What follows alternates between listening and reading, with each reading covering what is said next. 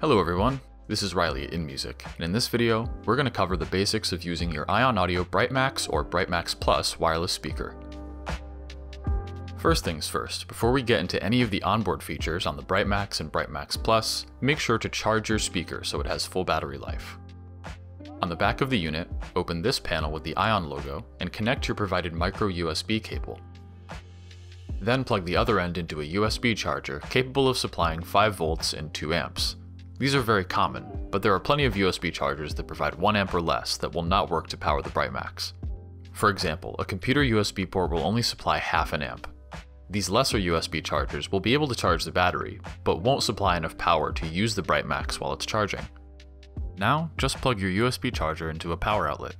A red LED light will illuminate next to the power button on your speaker when it's charging.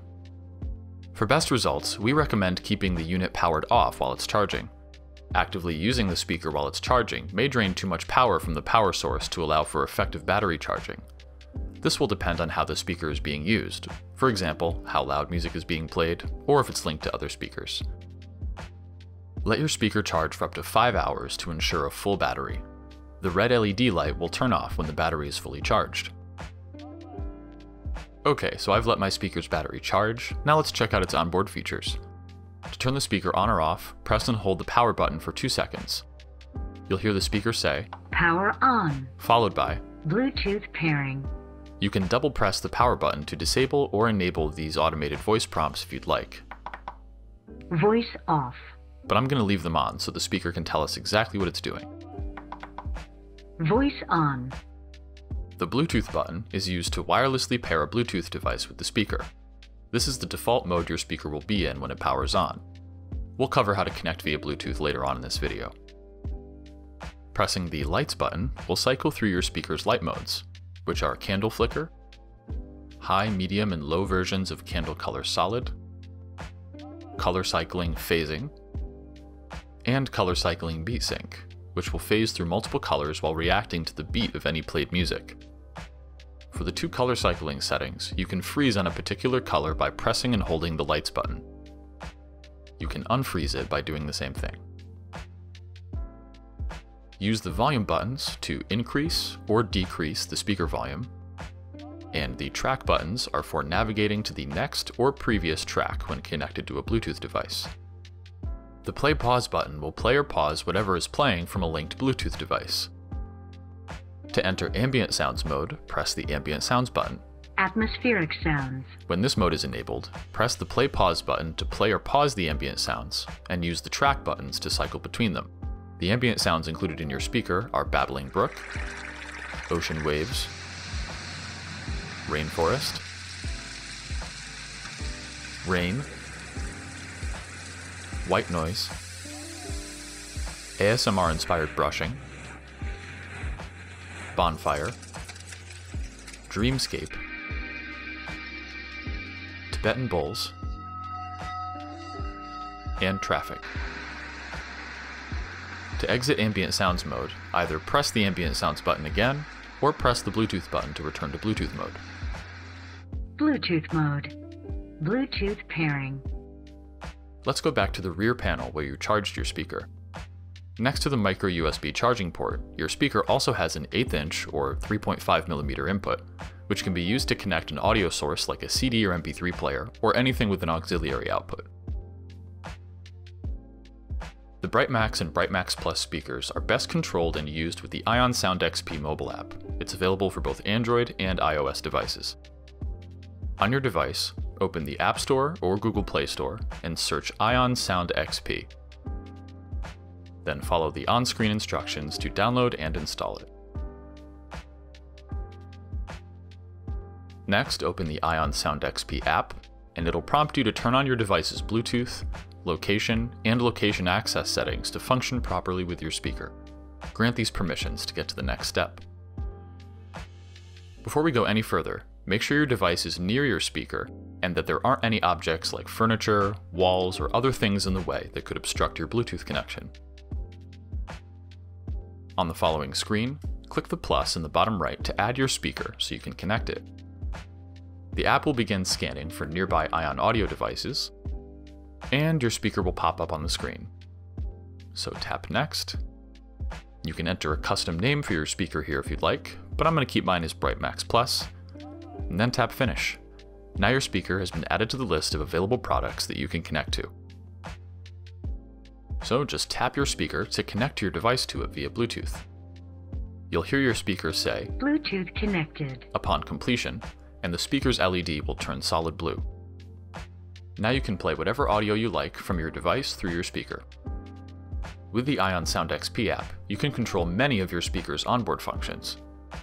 You have a volume slider here to adjust the speaker volume. You have a switch to disable or enable those automated voice prompts, which your speaker will confirm verbally when changing. Voice off. Voice on. You can adjust your speaker's lighting, including its on-off setting, brightness, and the light modes we saw earlier.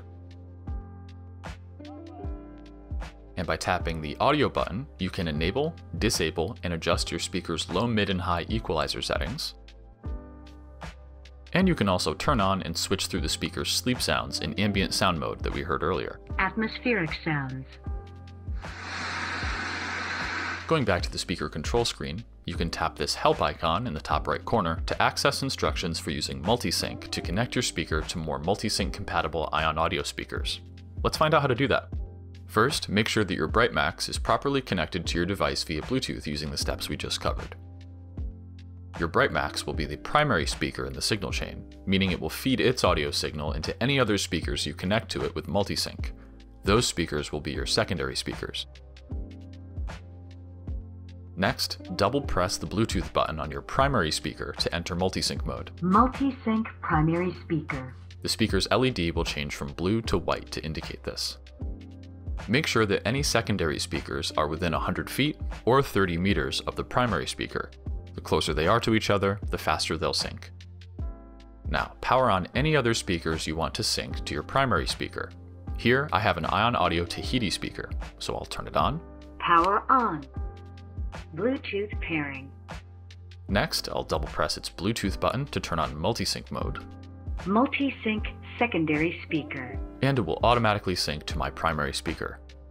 Now any audio that I play from my Bluetooth connected device will be sent to both my BrightMax and the Tahiti speaker. Another useful feature of the BrightMax and BrightMax Plus is that you can use your Android or iOS device's smart assistant to control it using voice commands. First, make sure your device is connected to your speaker via Bluetooth. Then press and hold the play-pause button to enter Smart Connect mode. If there's any audio playing when you do this, it will be paused. Now, simply say a command to your speaker at a normal volume within 3 feet or 1 meter of its onboard microphone. Play my music on Spotify. You'll hear your smart assistant reply to the command through the speaker. Playing on Spotify. You'll need to repress and hold the button to send additional commands. So now that we know how to connect a device to your speaker via Bluetooth, and how to multi-sync your speaker with other speakers, let's learn how to use the Bluetooth Dual Connect feature to pair multiple devices to one BrightMax Plus speaker. Note that this feature is only available with the BrightMax Plus, and it won't work in multi-sync mode. So first, of course, make sure your first device and speaker are paired via Bluetooth. Bluetooth connected. Then simply connect your second device to your speaker using the exact same process you used for the first device. Bluetooth connected.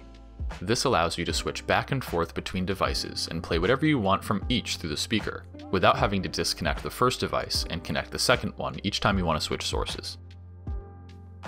Before we wrap up, let's cover some basic troubleshooting techniques so you can nip any common issues you may have with your speaker in the bud. If the unit isn't charging, make sure the micro USB cable is properly connected to the power input, the USB power adapter, and the power outlet. Like I mentioned earlier, we recommend using a power adapter that can handle a current of at least 5 volts and 2 amps. If the sound from your speaker is distorted or clipping, try lowering the volume on your connected device. Distortion can sometimes occur if you have the volume on your device near or at 100%. If you're having trouble connecting your device to your speaker via Bluetooth, here are a few things to try. Have your device and speaker as close to each other as possible when attempting to connect. Walls, furniture, and other objects that lie between the device and speaker may cause obstruction of the Bluetooth signal. Reset your speaker's Bluetooth connection by pressing and holding the Bluetooth button. Bluetooth disconnected. Bluetooth pairing. Then press and hold it again to turn it back on. Bluetooth connected. Then try connecting your device. In the same vein, reset your device's Bluetooth connection by turning off Bluetooth, then turning it back on and attempting to connect. Bluetooth connected. If none of these steps work, and you've previously connected this device to your speaker, find BrightMax or BrightMax Plus in the list of available or previously connected Bluetooth devices in your device's Bluetooth menu, and then tap the gear icon next to it and select Forget or Unpair. Then turn off your speaker, Power off. then turn it back on. Power on. Bluetooth pairing. And try pairing again.